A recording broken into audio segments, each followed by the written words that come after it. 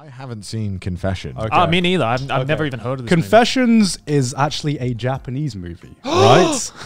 Very fitting. I know, and it's the one movie. Kokuhaku? I think I've read the book. I've read the book. Yes, okay. So I didn't know it was even based on the book, but it's probably my favorite revenge movie of all time. I think it's a Miyabi Miyuki book. Is it the one where it's like set in high school? Yeah. With like two girls? Kind of. I think that's the one. So the concept of this movie is the main character's a teacher, right? Yeah. And she used to teach teacher class, right? And so these two students from these class, or I think it's like 2 or 3 students from this class, they basically murder her daughter. Yeah. But because of Japanese laws, if you're like a minor, then you can't be charged, even if you've technically like killed somebody, right? Which is fucked. yeah, which is fucked, and that's like the whole premise of this movie. Yeah. And the premise of this movie is just her basically playing fucking 5D chess against these high schoolers and just coming up with a very unique like revenge scheme against these kids, right? And it's kind of like maybe similar to Oldboy, if you've seen Oldboy, but maybe just not as fucked. Yeah. I think Oldboy's pretty fucked. Yeah, Oldboy's pretty fucked. And my problem with Oldboy is that I'm surprised Oldboy isn't on your 3 by 3. Well, my problem with Oldboy is I really liked it, but there are definitely some parts of Oldboy that really push your suspension of disbelief. Without spoiling the ending of Oldboy or something, there's some plot elements where you're just like the final twist. Yeah, like the final twist where you're just the final twist where you're just like I guess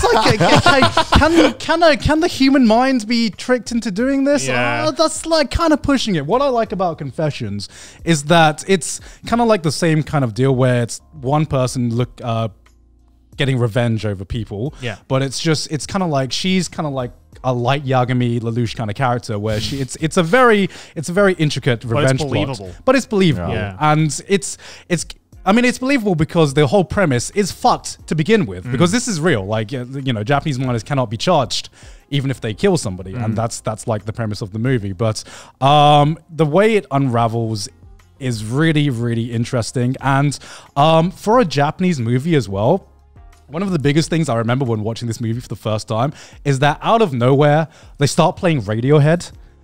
Hell yeah! And I'm just like, is that fucking Radiohead I'm listening to now? And so Radiohead is part of this. 10 out of 10. And so it's like literally one of the best parts of this movie was just like, the song for like the epic reveal where she reveals everything. Yeah. It's just fucking Radiohead. Right. And I'm just like, this is the best reveal I've ever seen in a movie. Wait, which Radiohead song is it? I can't remember. It's not a. You just remember the emotions. I just remember the emotions, man. It's not the most famous Radiohead songs. Right.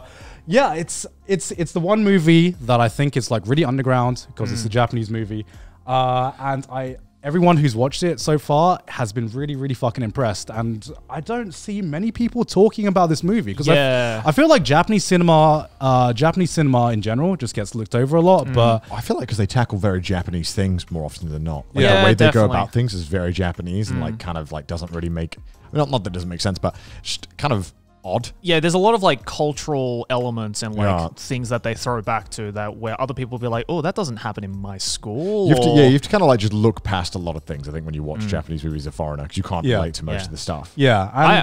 Because like I've definitely read this book before and I really, really enjoyed it. Like back in like high school as well. I think this is quite an old book.